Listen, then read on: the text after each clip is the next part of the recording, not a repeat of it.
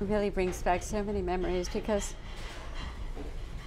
it was at Marion Cunningham's house, and she said that it was really important that I brought my daughter Fanny over to her house to have breakfast and to meet James.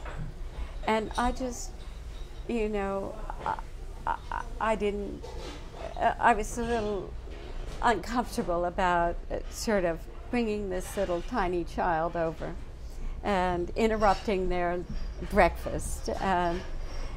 And when I showed her to James, he just melted. He just looked at her, and they looked at each other, and this is a beautiful picture of them looking at each other deeply. And I think some knowledge must have been passed on, because she's a wonderful cook, and certainly very curious, and that picture expresses it all. I remember he lifted up his sunglasses and put them on his forehead.